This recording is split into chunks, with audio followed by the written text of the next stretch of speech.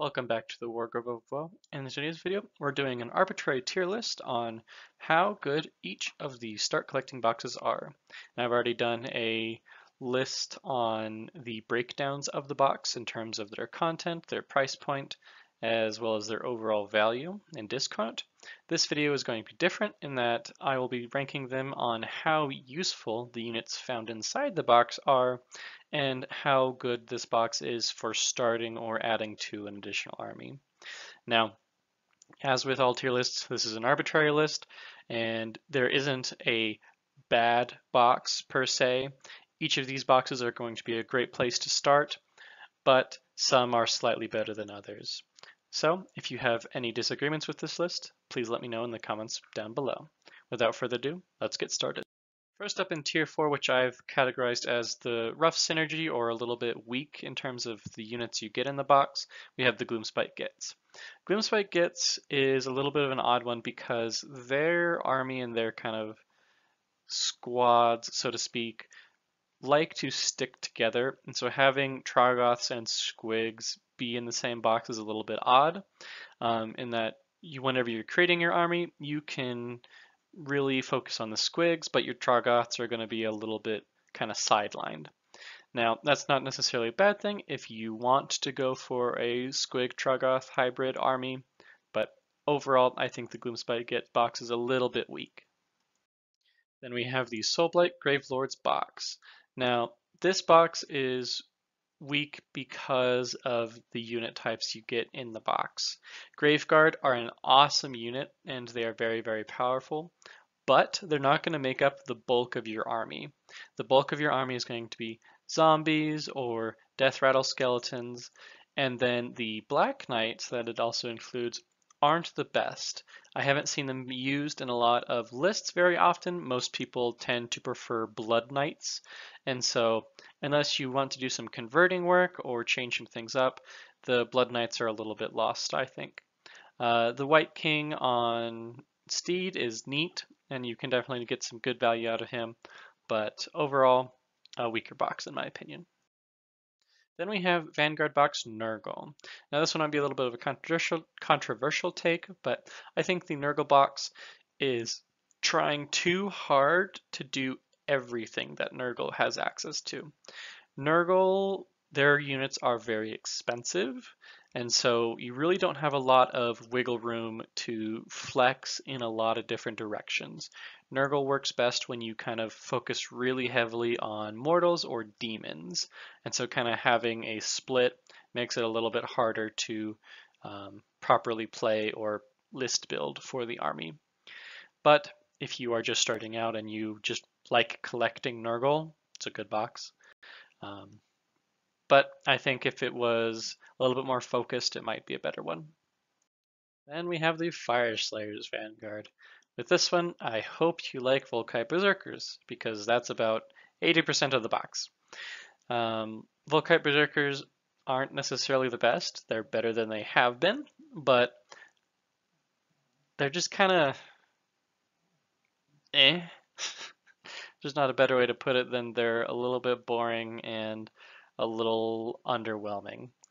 That's just another thing about this box is compared to the old Fire Slayers start collecting box, this one's just kind of boring.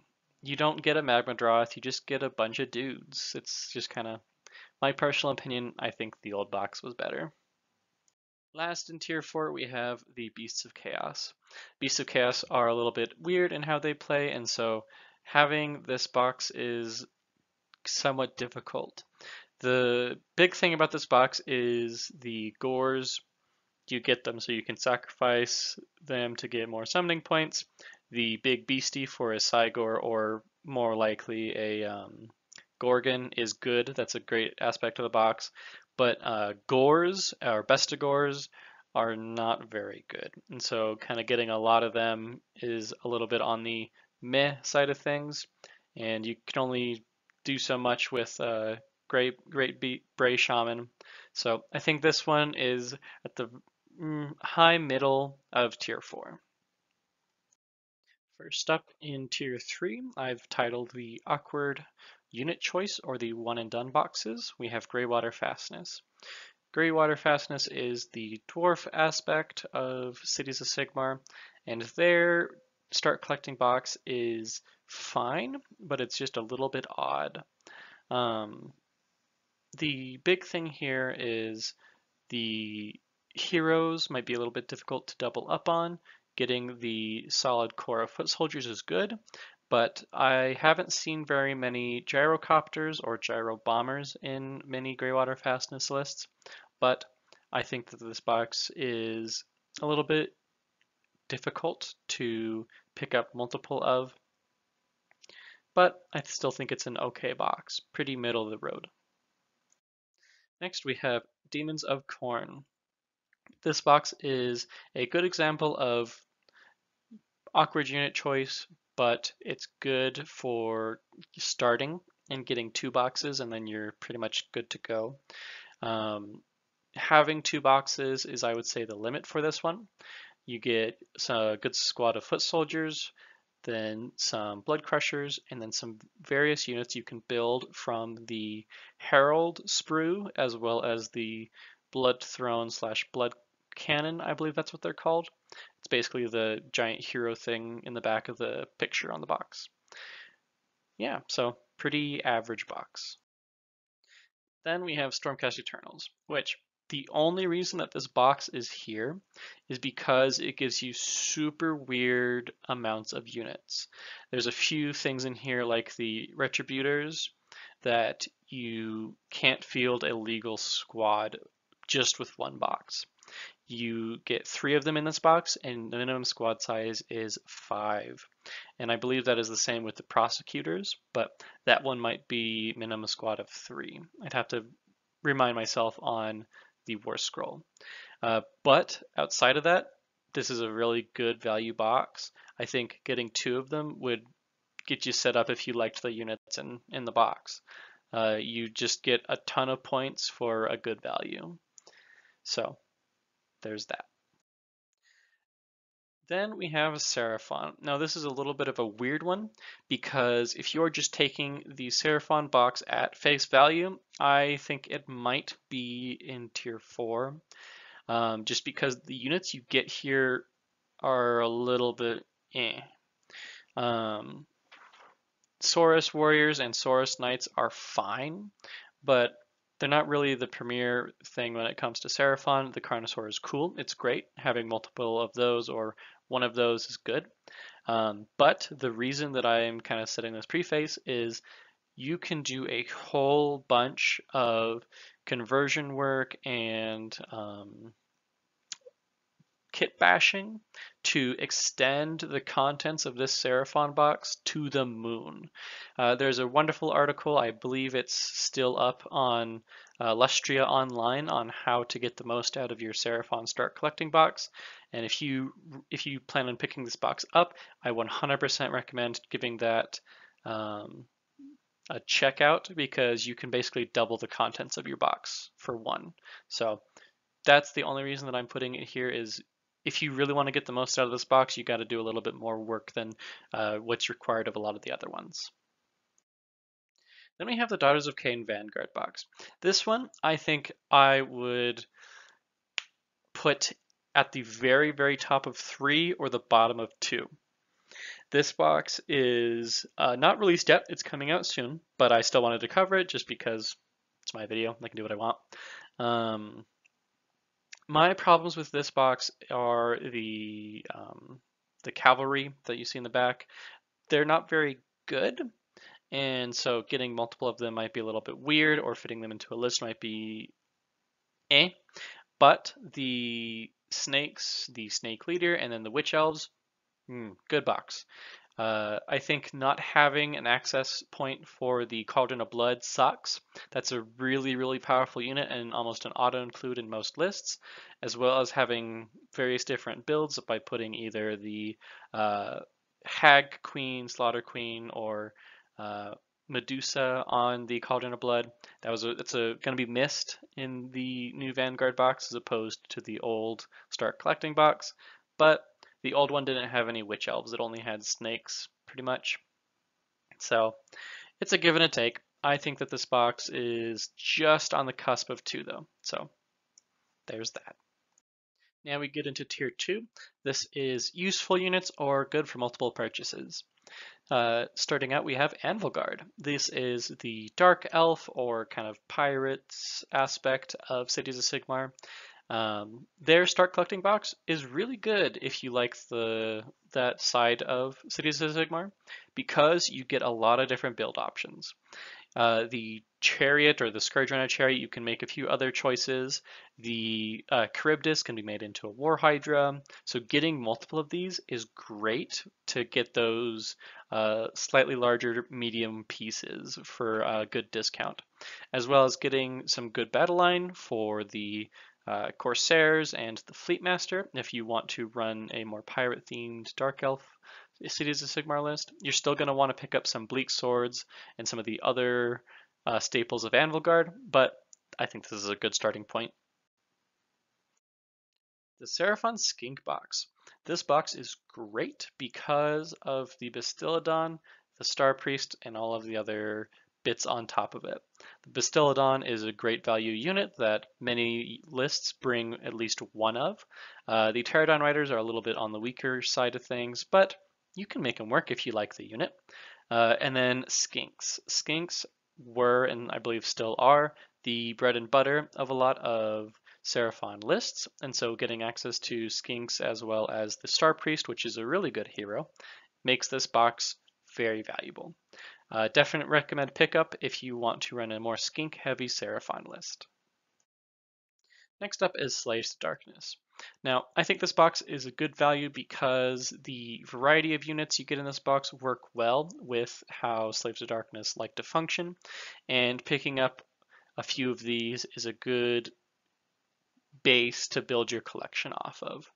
You could do a lot of conversion work with the Chaos Lord on Krakadrak or play around with the bits that you get in that, and so you don't get too much overlap, which is good. Last in tier 2 is the Kharadron Overlords box. This box is fantastic because it kind of provides you all of what you need for a basic Kharadron Overlords collection. You get a good boat, you get Endron Riggers, you get some foot soldiers, and some hero, or a hero, excuse me. The hero is a good starting point if you wanted to kit bash and customize to make some of the other foot heroes for Kharadron, like the Chemist, the Navigator, the Admiral, all those. And yeah, it's just a fantastic all-around box for good value and filling out a list as well as your collection. Before we move on, I would like to give thanks to our Patreon supporters. You guys are amazing. I'm kind of going through a little bit of a transitional period in my life right now, and so your support is so helpful. I really appreciate it. And an extra special thanks to Nick Hoff. If you'd like to become a Patreon supporter, please consider joining with the link in the description, or there is also a link to the Discord, so if you'd like to join that, that'll be in the description as well. Next up is the tier 1 boxes. These are boxes that I think are just a flat out you should get this if you're planning to start out, as it is the perfect unit selection or a good units for an core of the army. And I'll be kind of talking about what aspects of these boxes fill those out. To start, we have Sylvaneth. Sylvaneth, I think, have one of the best boxes because it gives you what you need for the core of your army. The Tree Lord kit is extremely flexible. You have 3 things you can build from it. So technically you could buy 3 of these boxes and still not have too much overlap. The Dryads, because they are kind of a port over from Warhammer Fantasy, you get in a little bit of a weird number. So it's actually better to buy 2 boxes than just 1 because you end up getting 32 Dryads. So you can run 3 squads of 10, a squad of 20, and then a squad of 10. It gives you so many tools, especially for extra Dryads that you can summon through a Branch Wraith. The only kind of mediocre one here is the Branch Witch. I've never found much use for her, but convert it into a Branch Wraith and you're golden. This is a super good box that I highly recommend picking up a few of. Next up is the Beastclaw Raiders. This one I don't think surprises many people, but this is a fantastic box. you can make a Beastclaw Raiders army buying exclusively this box. This is such good value, and it fills out most of what you want for your army. It gives you the big beastie of your uh, Frosthorn or Thundertusk, as well as some Mournfang Cavalry. Super, super good. There's not much else to say other than it's a good box. Then we have Demonettes of Slaanesh. This box is great because of its sheer variety of the chariot. Slaanesh has so many chariot varieties that you get a ton of value from multiple purchases or just from the chariot itself. You can field a multitude of units from that chariot alone. Plus, getting more chaff of your demonettes as well as seekers is a great place to start if you want to focus on the demon aspect of Slaanesh. Fantastic box. Moving on. Now we're talking about the latest reveal, the Skaven Vanguard box. This box is what I have always dreamed a Skaven start collecting box should be. You get a bunch of clan rats, you get a Greyseer, Stormbeans, and a Warp Lightning Cannon that can also be made into the Plagueclaw Catapult. This is what the Skaven box should have been. If you don't remember, the old Skaven start collecting box was themed around Clan Pestilence, and it was fine if you like Pestilence, but it had only Pestilence themed units.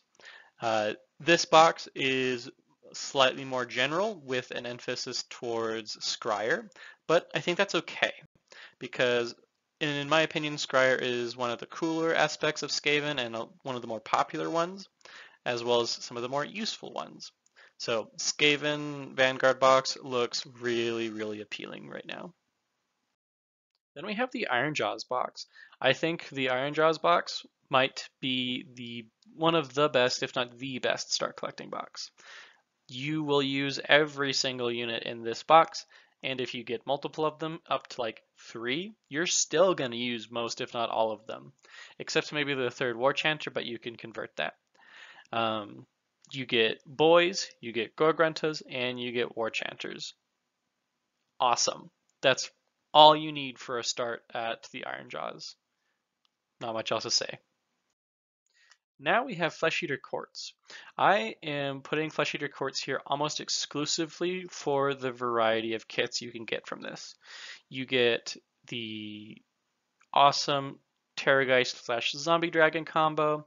You get the Arch Regent that's on top of him that can be on foot or in some other combination of the two. You get some ghouls, and then you get some beefier Crypt Horrors or Crypt Flayers. I believe it comes with both because of the same kit. Amazing box. The only downside to this box is it goes a little bit light on the Crypt Ghouls, as Flesh Eater Courts has a tendency to go through a lot of them, and so that might be the only downside of this box, but I think the versatility makes up for that. Now we have the latest Idoneth Deepkin Vanguard box. I really like this box because it provides you with a bunch of everything. You get eels, you get a shark, you get some Namarti, and then you get a hero. The hero you can convert or proxy as one of the other ones, like a Tidecaster or something else if you so desire. So getting multiple of them is a good idea. And it just kind of lets you flex into what other aspect of Deepkin you want. And that's a good thing because Deepkin can play in a lot of different ways, either eel spam, sharks, Namarti, or some other variant in between. So, good box. Then we have the Khorne Mortals box. This box is fantastic because of the value in the box, as well as the unique heroes in the box.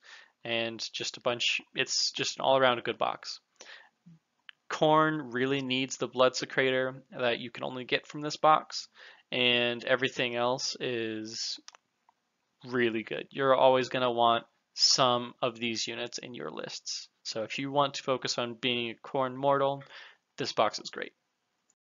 Then finally, we have the Nighthaunt Vanguard box. This box is super good. It gives you a ton of Chain Rasps, it gives you some good heroes, it gives you Spirit Hosts, it gives you Grimghast Reapers. Oof, this box is so good, which is a fantastic thing for Nighthaunt because for the longest time they didn't really have a start collecting box. Their stuff was just kind of split among all kinds of different weird boxes, and don't even get me started on Soul Wars or the derivatives of it. So I'm very glad that they finally have a good box set. And that was a quick look at what I think are some of the better boxes in terms of the units you get and how well they are for starting an army. If you enjoyed the video, please leave a like or a comment. And if you want to see more of this type of content in the future, consider subscribing. This has been the Wargrove of Well, and I'll talk to you guys next time.